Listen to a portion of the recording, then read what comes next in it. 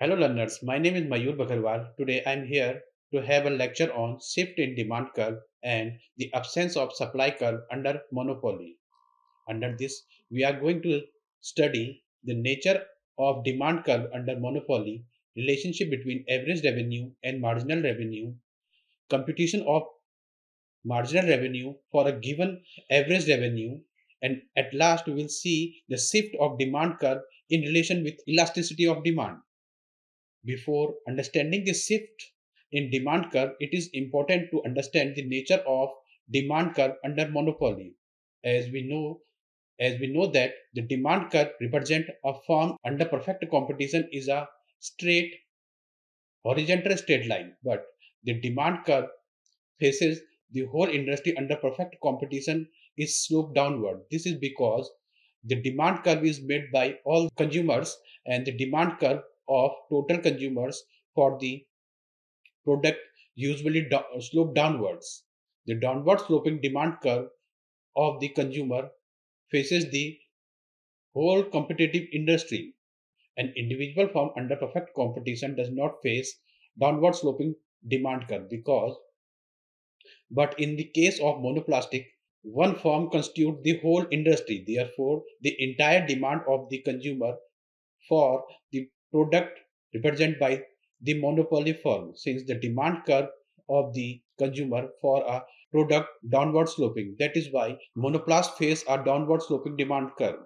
As we can see in this graph, when the quantity demanded is OG, our price is OH. Suddenly, when price is gone down from OS to OP, our quantity demanded in the market has been increased to OM, and then when price has been gone to OL, our quantity demanded has gone to ON. This shows that the demand curve is downward sloping. Now, let us see the relationship between average revenue and marginal revenue.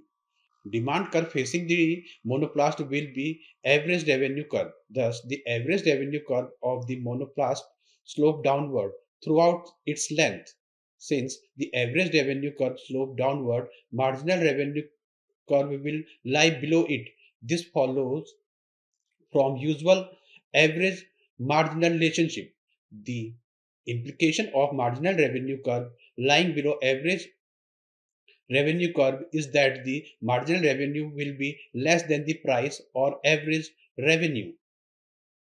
As we can see in the diagram, the marginal revenue is below the average revenue. Average revenue here we can say that the price of the price in the prevailing market and the marginal revenue is lying below the average revenue. Now, with the help of one schedule, we'll see the impact of or computation of marginal revenue for a given average revenue. The following chart indicates the relationship between average revenue and marginal revenue. First column indicates the price of the market. Second column indicates the quantity demanded.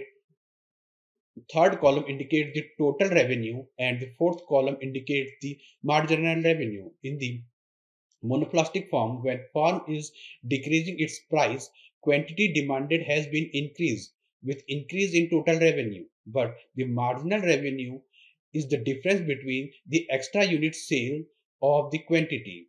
Because selling one extra unit, how much revenue a firm is generating is called marginal revenue. The schedule shows that the marginal revenue decreased more drastically than average revenue. That is why marginal revenue is greater than marginal revenue is lower than average revenue. So we can say that the demand curve or average revenue is downward sloping and more output can be produced only when price is reduced. As a result, revenue generated from every additional unit, that is marginal revenue, is less than the price or average revenue of the product. Shift of demand curve.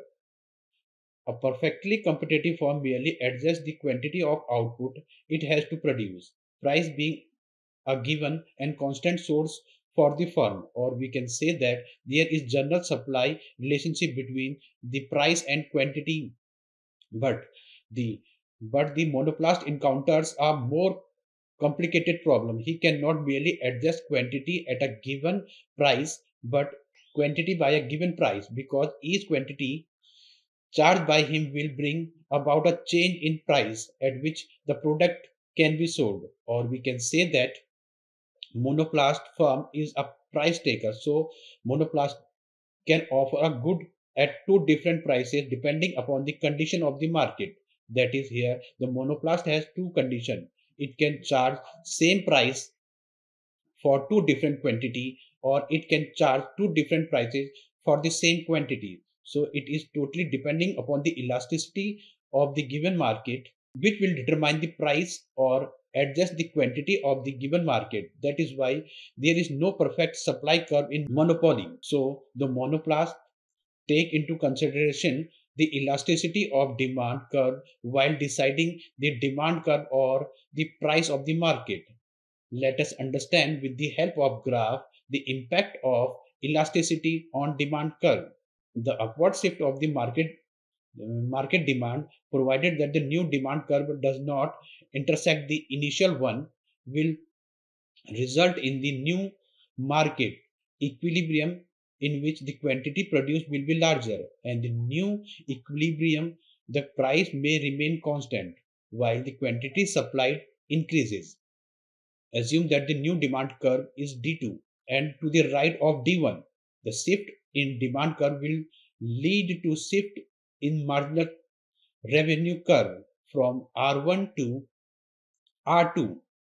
Given the demand curve, given the marginal cost curve of the monoplast, the new equilibrium position will be E dash, where the price is same as before, but the quantity produced is large. That is, OX2 is less than OX1. In this in this case, the total revenue of monoplast will increase to OPBX2 is greater than OPAX1. Furthermore, this profit will be large because the monoplast short-term total cost will decrease over the range between OX X1 and X2. This is so because short-term marginal cost curve cuts the short-term total cost curve at its minimum point. Thus, at the initial equilibrium, the monoplast will earn excess profit, that is equal to PKCA. As we can see in the graph, his short-term total cost must have been above his short-term marginal curve, and the short-term total cost must have been declining. Since, since it is impossible for it to start rising before it has been increased by short-term marginal cost curve, assume that the point of intersect of the short-term total cost and the short-term marginal cost curve occurs at the level of output, that is X3. It is clear that X2, the short-term total cost, is smaller than at the level X1. Hence, the total excess profit of the monoplast increase if price remain constant, while his demand increases from Pk-MB is greater than PKCA as shown in the figure. And in the new equilibrium, both the quantity and the price of the monoplast may be greater as compared to the initial equilibrium. Let us see in the graph.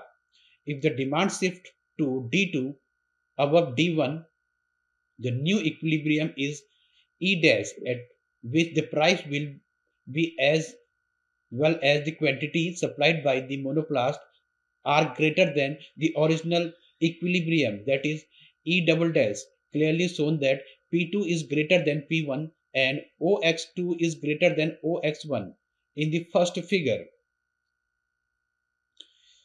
In the new equilibrium, price may be lower than the initial level. The quantity is the quantity is larger as seen in figure 2. If demand shift to D2, the quantity in new equilibrium will be larger, that is OX2 is greater than OX1, and it will sold at the lower price.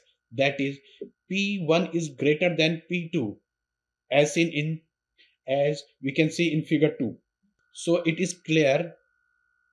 should be clear that the effect of shift in demand depend upon the extent of shift and on the price elasticity of demand. When demand shift, its elasticity is changing at any one price.